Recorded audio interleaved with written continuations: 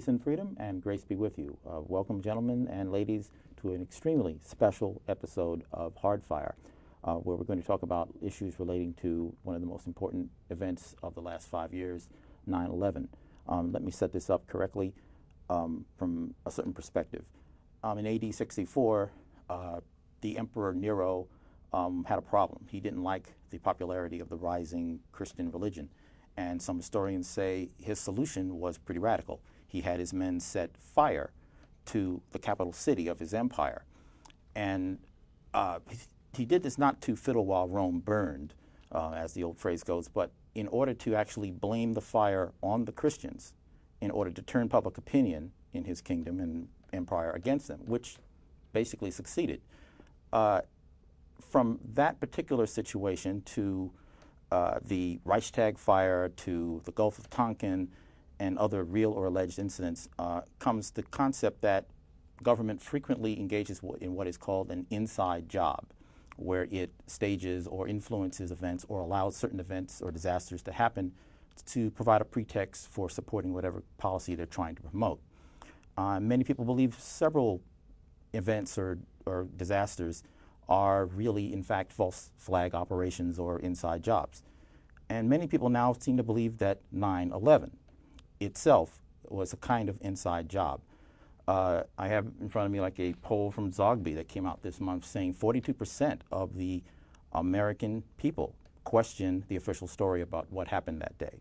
Here to discuss this matter and ramifications and counter perspectives are Sam Sloan, who is the Director of Media Relations for the Manhattan Libertarian Party, and Ron WIECK, who is a contributor to The American Thinker, and perhaps a great American thinker himself. Well, what about this, Sam? Why do people have concerns or questions about 9/11 here 4.5 to 5 years after the fact? Well, let me tell you what my concern is. My concern is that people, you hear it all the time, that the Muslims, quotes, the Muslims blew up the World Trade Center. The Muslims did not blow up the World Trade Center. There is no evidence of any kind, none whatever, that the Muslims blew up the World Trade Center. There's no proof that the people who blew up the World Trade Center were Muslims or of any kind. It's just a completely bogus story. It's a story being perpetuated by the religious right who supports George W. Bush and got him elected. People who didn't like Muslims to begin with, this thing comes along and says, oh, well, it was the Muslims who did it with no evidence at all. I'll give you an example. Now, it happens that I was born an Episcopalian, okay? If I had blown up the World Trade Center, would they say, oh, the Episcopalians blew up the World Trade Center? If a Baptist blew up the World Trade Center, would they say that the Baptists blew up the World Trade Center? If a member of the British royal family gets assassinated by the Catholics, which happened. Well, they're not necessarily saying the whole race or the whole group did something, but they are alleging that certain people who did this particular act or were involved in it met a certain profile, and you're saying you're even disputing the specifics of that.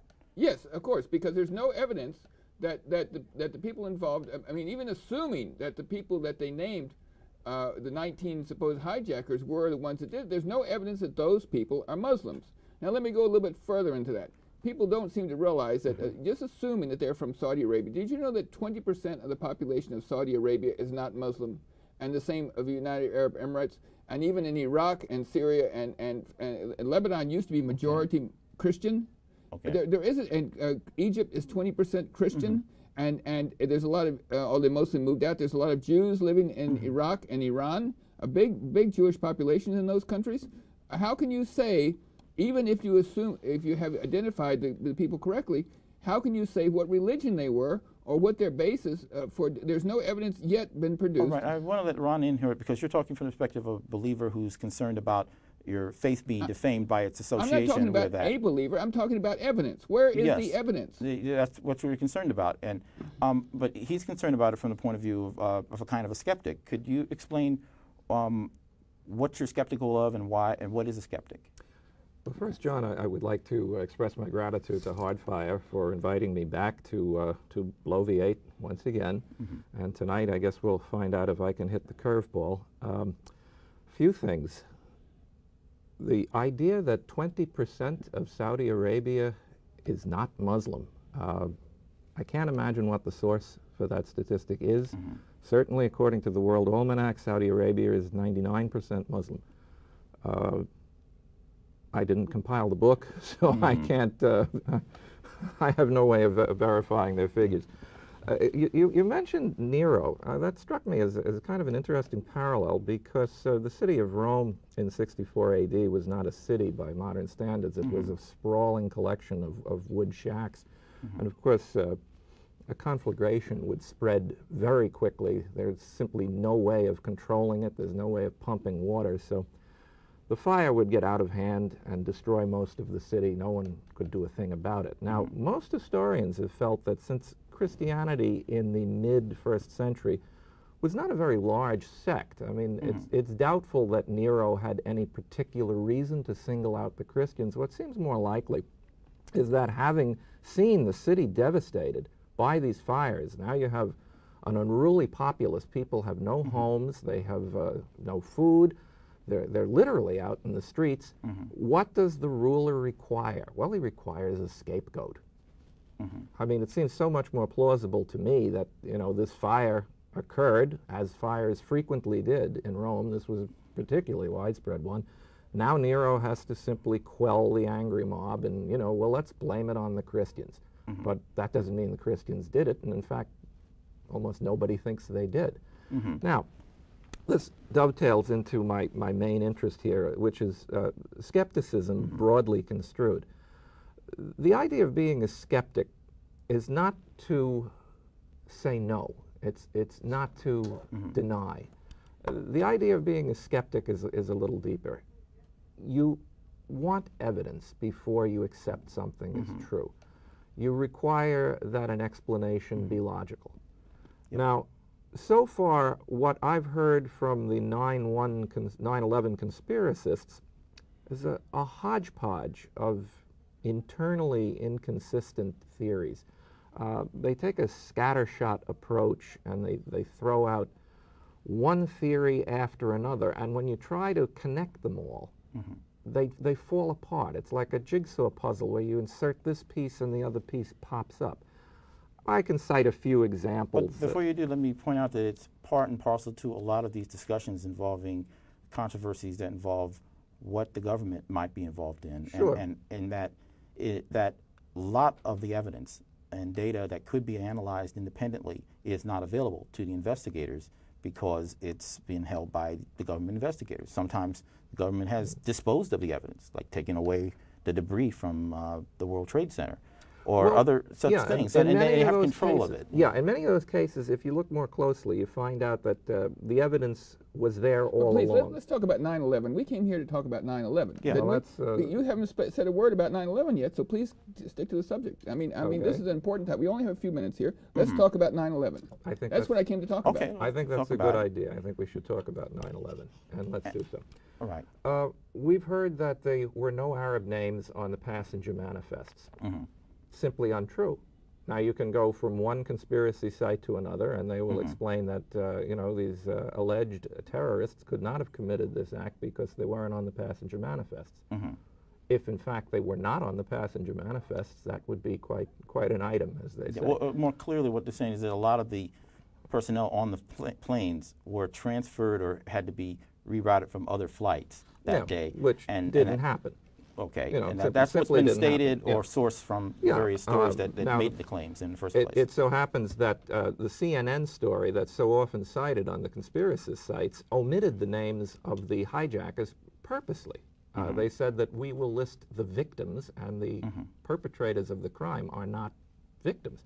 Now, the Boston Globe did, in fact, publish the names of the hijackers, and almost all the major newspapers, Washington Post, New York Times, when they did cutaways of the plane, they showed where the hijackers were sitting.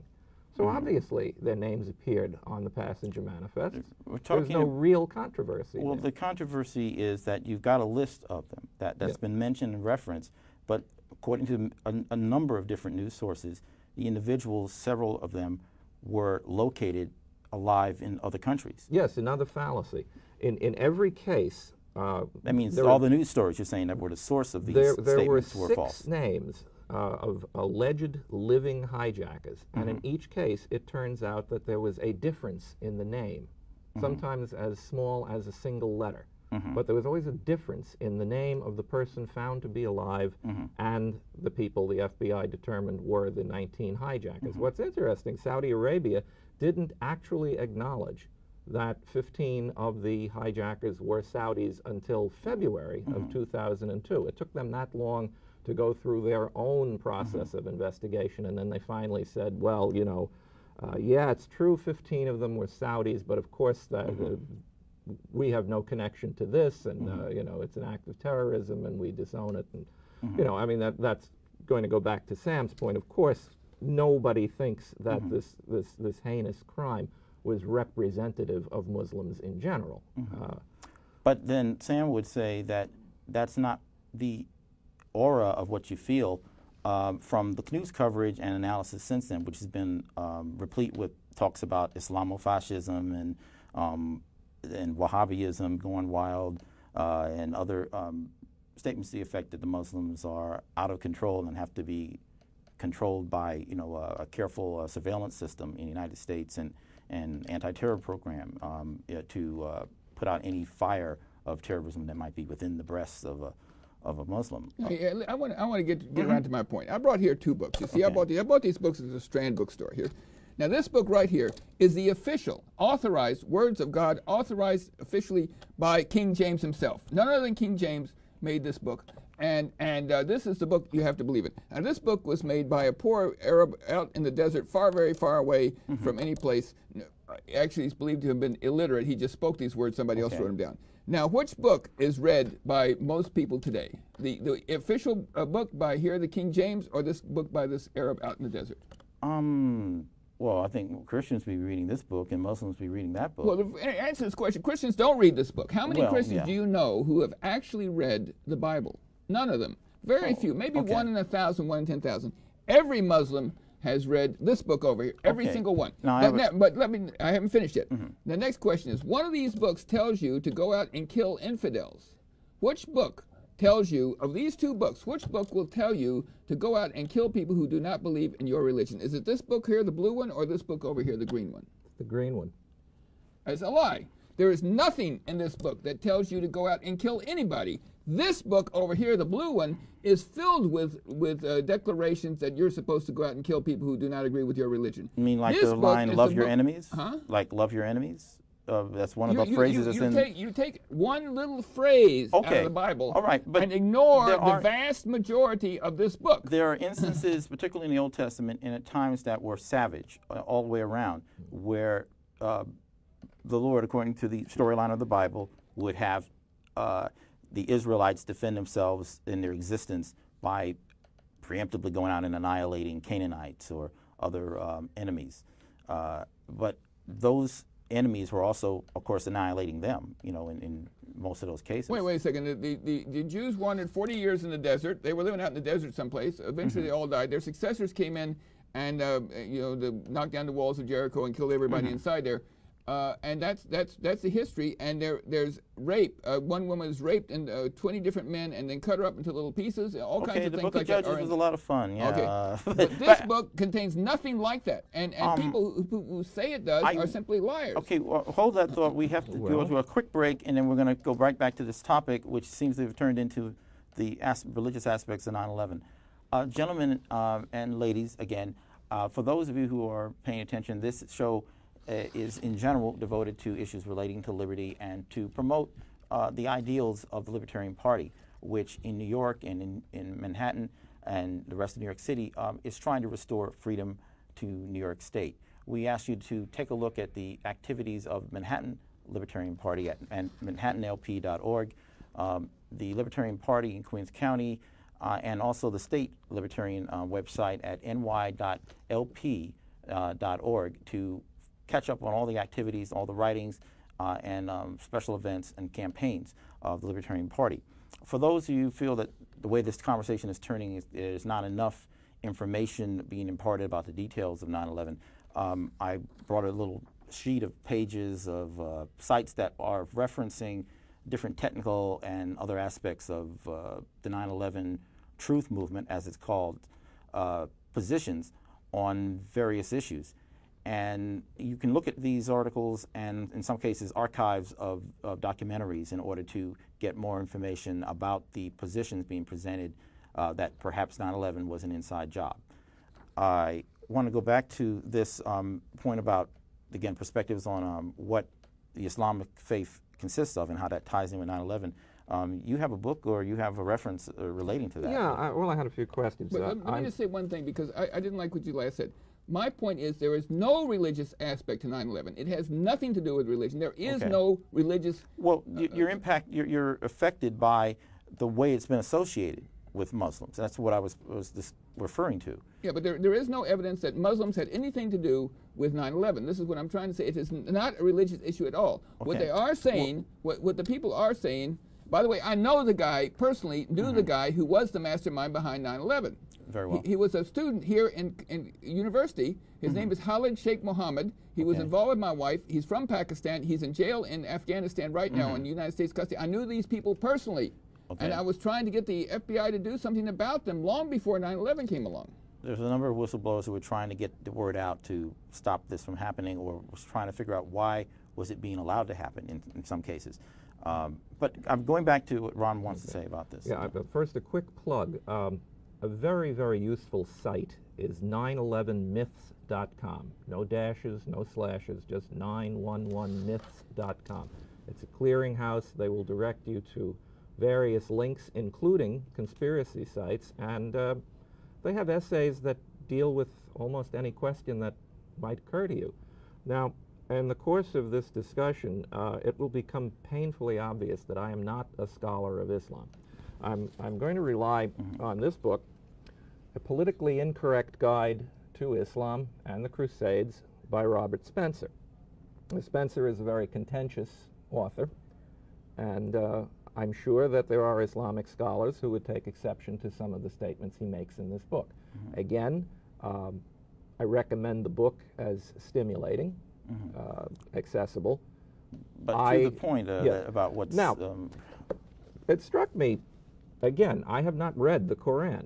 I've read excerpts. I'm glad you admit that. So that's why you don't know what you're talking about. Nothing to deny. But the Quran is organized chronologically. The first group of surahs are called the Meccan surahs, and they are followed by the Medinan surahs, which tend to be longer and more poetic in content.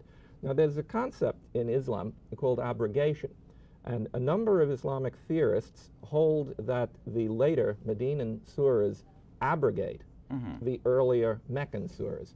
Now, you'll find in the early parts of the Quran many exhortations to peace and to tolerance, and then you will also find the surahs that are quoted by people who are frankly expressing an animus to Islam, and they are the war surahs. You know, you smite your enemy on the neck and you bind him closely.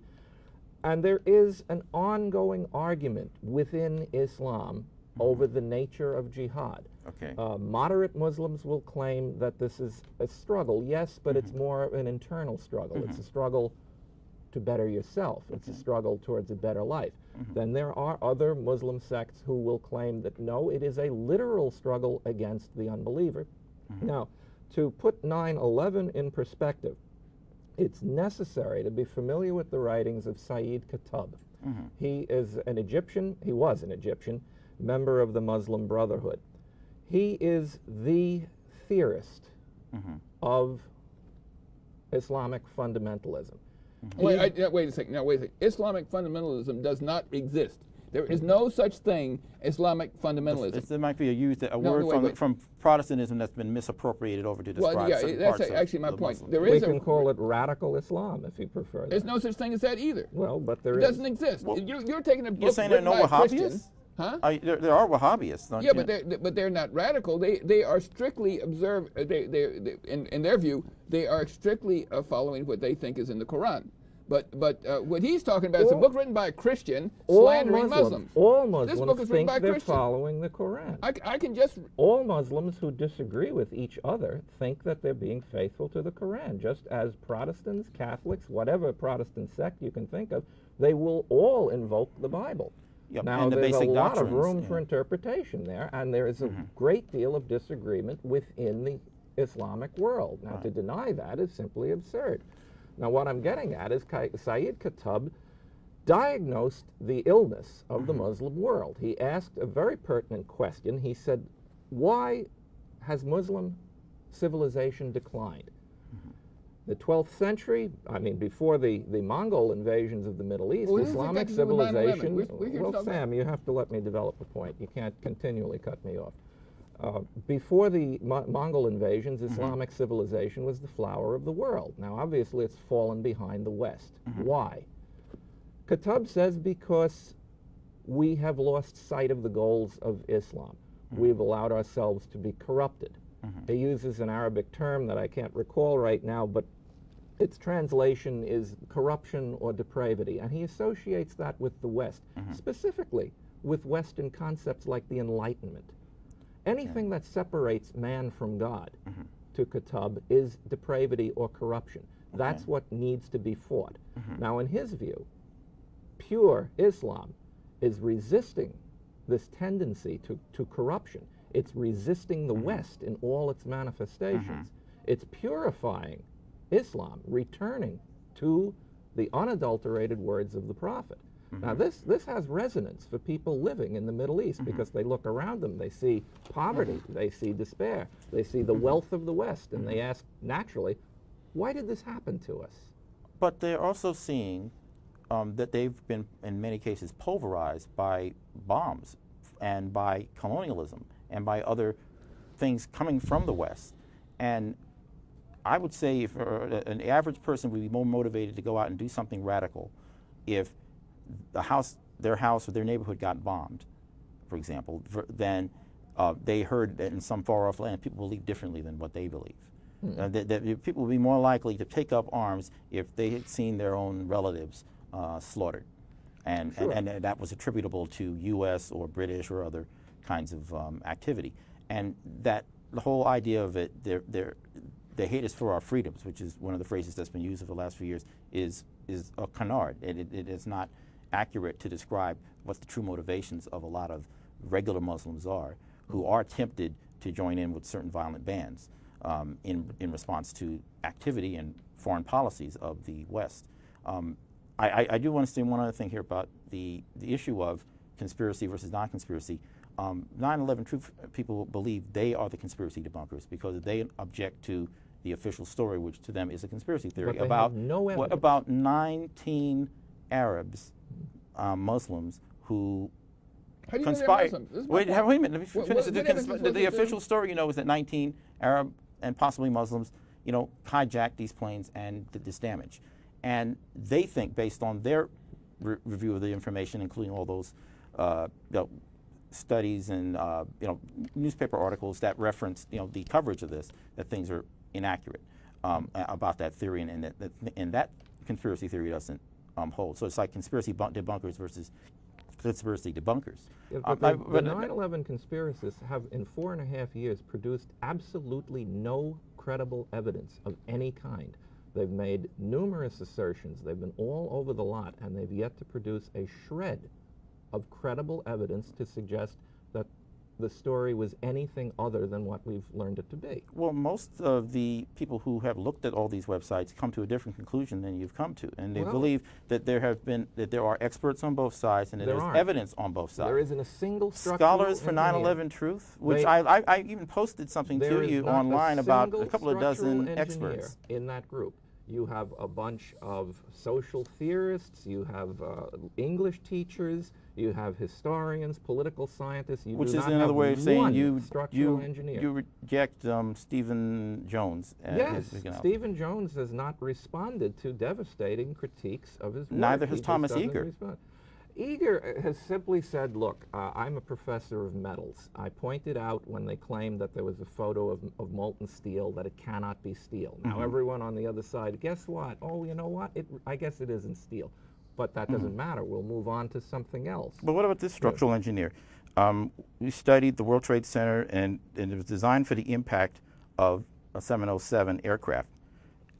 I mean, isn't that an expert who would say, would be counted on to say that the notion that a plane can destroy a building when no steel or reinforced concrete structure skyscraper had ever been destroyed by a plane. No skyscraper has ever been hit by a 767 before. I mean, but there's not too much of a difference between the 767 and the 707. I've looked at the specs for both myself. Again, what I would ask the viewer to do and is... one of the things, the structural engineer I just quoted from was Les Robinson, who was one of the chief structural engineers in the construction of the World Trade Center. Yeah, but almost certainly his quote is taken out of context. I mean, no one is saying that the impact of the plane brought down the World Trade Centers. They didn't fall for roughly an hour.